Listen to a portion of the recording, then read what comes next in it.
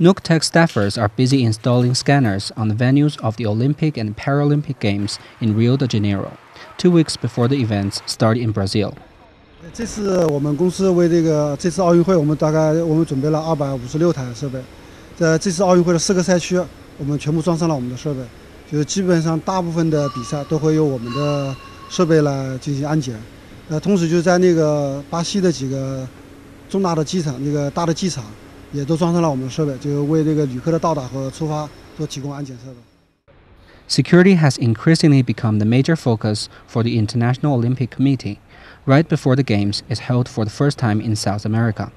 NucTech looms large as a top choice on the basis of its technology and long-standing credit. 我们是14年在这边成立公司，然后我们当时做了14年的世界杯，然后经过这2年的那个市场的经营，然后在巴西的市场上，我们就提高了我们威士产品的知名度，这个品牌知名度、受知度很高。然后这次奥运会招标的时候呢，因为这个我们的品牌知名度比较高，然后再加上我们的过硬的产品的质量，还有我们这个团队的执行力，所以这次我们拿到了这个大部分的标。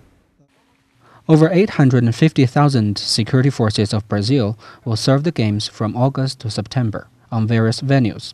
where more than 10,000 athletes and 500,000 foreign tourists are expected. For NucTech, this is a heavy responsibility to fulfill and a hard job to deliver. 我们圣保罗的工厂这个月已经开始投产了，然后下个月我们可能第一批设备就会销售到阿根廷。 就是说，今年我们会有系列产品，大概有6个型号的产品在巴西进行生产，